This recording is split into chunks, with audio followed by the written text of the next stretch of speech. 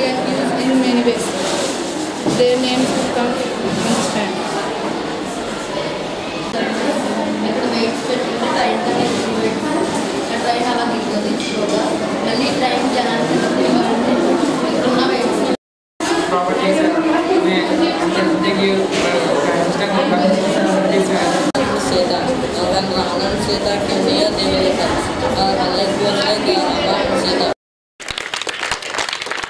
For this inauguration of our EduFest 2016, and Wasvika members,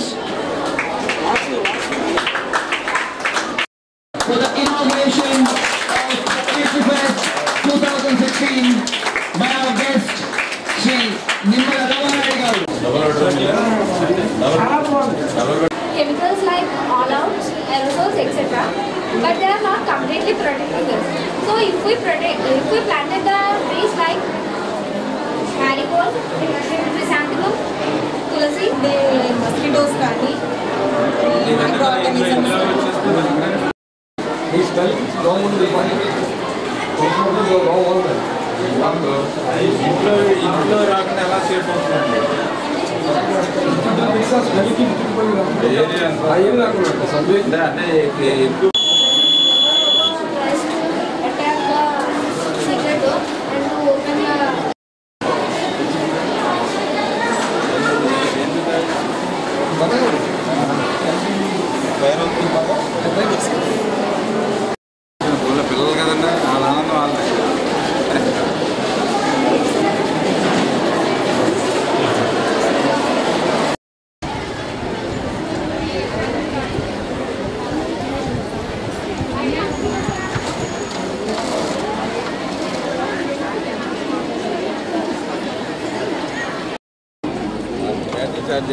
The battery charge.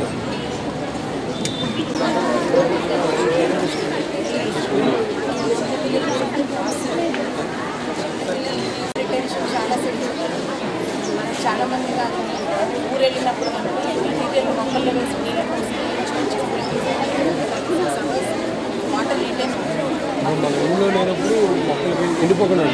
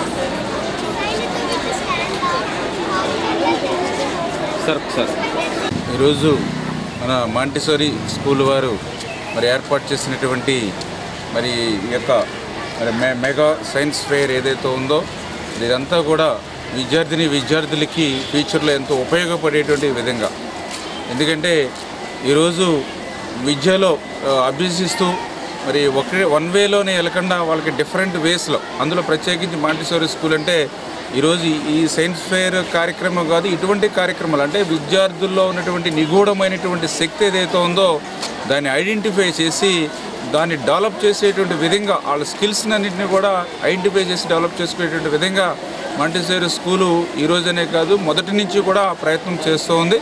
అందుచేత ఈవేళ పాలకొల్లులో ఒక సక్సెస్ఫుల్గా, ఎందుకంటే ఈరోజు ఎన్నో కార్పొరేట్ స్కూల్స్ వచ్చినప్పటికీ కూడా వాటికి ధీటుగా ఈరోజు మాంటెసోరీ స్కూలు వేళ కాంపిటీషన్లో ముందు ఉంది అంటే దానికి కారణం ఇటువంటి వినూత్నమైనటువంటి కార్యక్రమాలు ఎన్నో చేపట్టడం ద్వారా.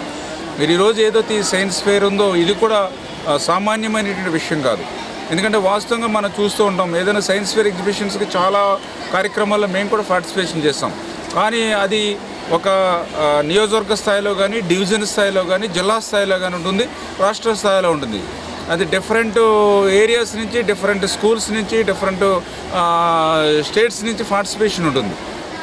కానీ ఒక్క స్కూల్ నుంచే దగ్గర చెప్తూ ఉన్నారు 476 events only one single schools నుంచి ఇవ్వడం అంటే ఇది సామాన్యమైనటువంటి విషయం కాదు. ఖచ్చితంగా ఈ 476 మంది ఒక్క స్కూల్ నుంచి పార్టిసిపేషన్ చేస్తూ, ఆ పార్టిసిపేషన్ కూడా ఏంటంటే నేను ఇప్పుడే మొత్తాన్ని కూడా చూడడం జరిగింది. ఒక ఈవెంట్కి సంబంధం లేదు.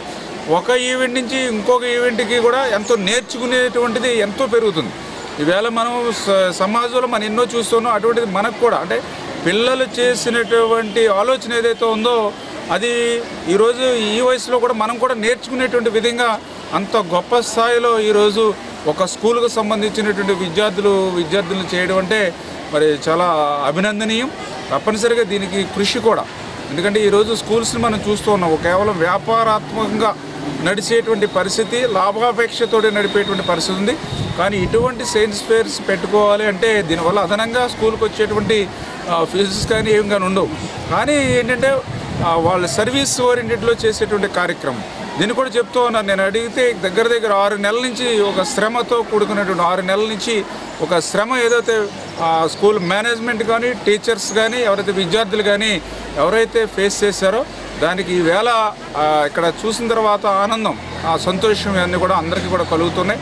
తప్పనిసరిగా ఈ మాంటెసోరీ స్కూల్స్ నిర్వహించేటువంటి ఇటువంటి ఈవెంట్స్తో మరి మిగిలినటువంటి స్కూల్స్ కానీ, మిగిలినటువంటి వాళ్ళు కానీ ఒక స్ఫూర్తిగా తీసుకుని ఇటువంటి కార్యక్రమాలని అన్ని చోట్ల కూడా డెవలప్ చేస్తే మరి రేపటి విద్యార్థులు, ఎందుకంటే నేటి విద్యార్థులే రేపటి పౌరులు కాబట్టి వాళ్ళందరికీ కూడా ఉపయోగపడుతుందని తెలియజేసుకుంటాం.